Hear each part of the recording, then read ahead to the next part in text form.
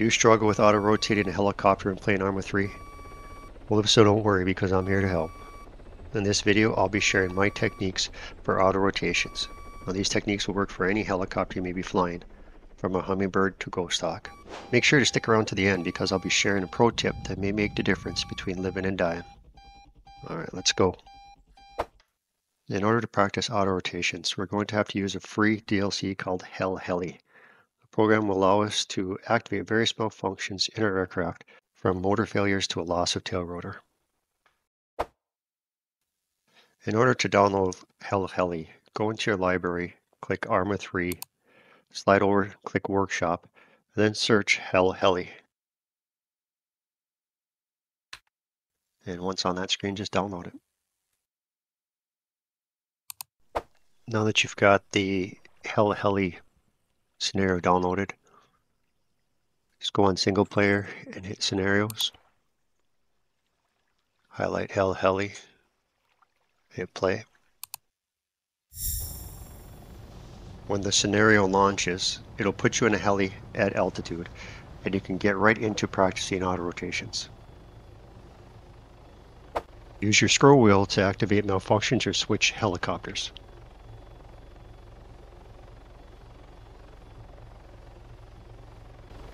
In this demonstration, I will perform an auto-rotation from a hover. In order to auto-rotate from a hover, all you have to do is hold down the collective. If you're playing on a mouse and keyboard, it's the S key. As you descend, watch your altitude, and approximately 20 meters high, bring your collective to the hover position. Once again, if you're on a mouse and keyboard, just release the S key. Just before touching down, raise the collective to achieve a soft landing. It'll look something like this.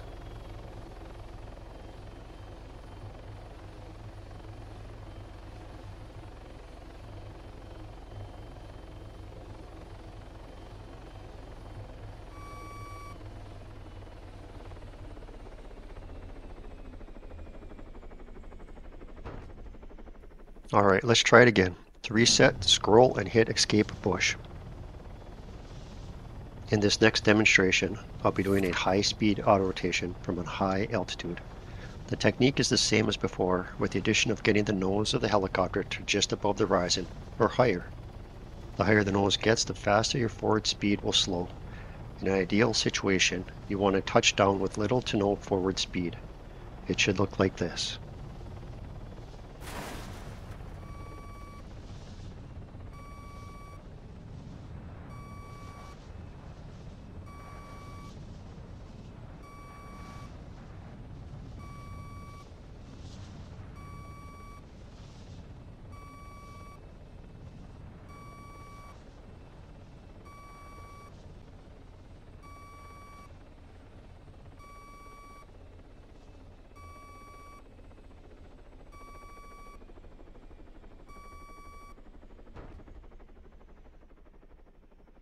Okay, let's reset.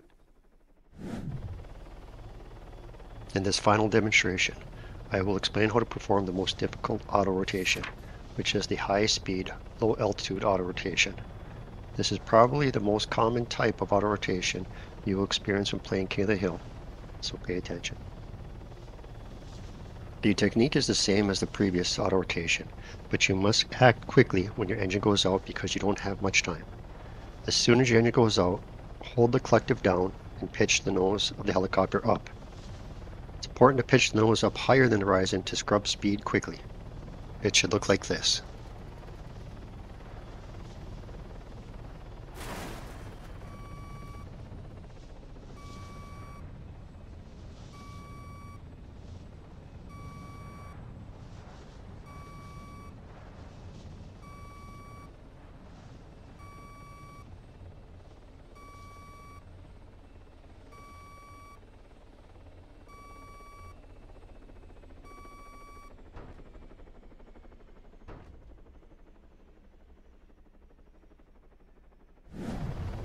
Alright guys, here's my first pro tip.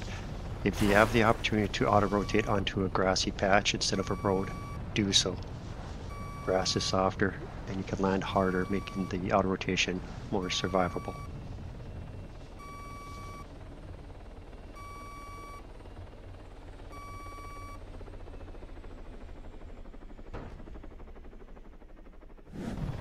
Alright guys, here's my final pro tip. If you're flying to the LZ and you get your engine shut out and you need to auto-rotate, continue to fly your heli. Too many times I see guys just hold the heli flying straight ahead and crash into the ground. Don't be that guy.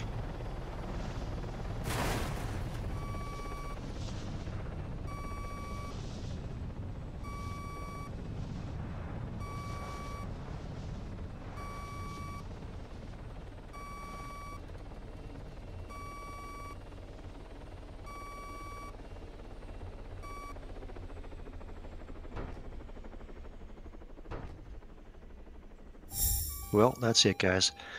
I hope this information helps you out next time you get your engine shot out. If you enjoyed the video, please give it a thumbs up, and if you enjoyed my content, please subscribe.